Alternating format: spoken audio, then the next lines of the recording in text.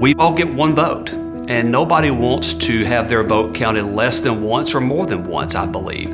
And so, to me, voter integrity is the very center of our ability to govern in the way we govern in the state of Tennessee and our nation. And there's two sides of the coin. There's access and there's integrity. And there are some people out there who would choose to sacrifice security and integrity and popular opinion.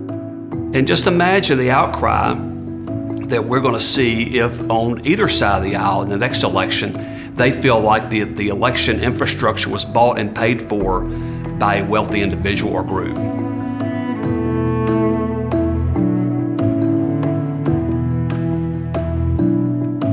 If you don't prohibit that, it allows for a third-party organization or a wealthy individual to come in and target how to fund election administration in different parts of the state. And the last thing any of us, I think, want would be a wealthy Republican, Democrat, or Independent trying to shape the overall results of the election. And we have the ability and the responsibility as election officials across our nation, especially in Tennessee, of making sure that it's a place where it's easy to vote, but hard to cheat. And I think Democrats and Republicans and Independents all agree on that. They want to believe that there's a level playing field, and there should be a level playing field.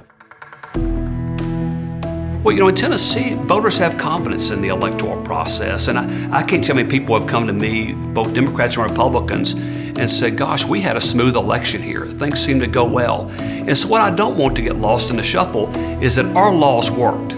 Now, we did do a couple of things during the last legislative session. Number one, we banned private assistance with election administration. The second thing we did was we also passed a law that requires watermarked absentee ballots, which, the biggest concern I think a lot of people don't talk about is once bad ballots get into the batch and mixed with good ballots, and I say good ballots, I mean eligible ballots, legitimate ballots, then that creates opportunity for voter fraud. And once they're in together without proper watermarking, you can't catch those. In the Secretary of State's office, our job is not to run a Republican election, and it's not to run a Democrat election.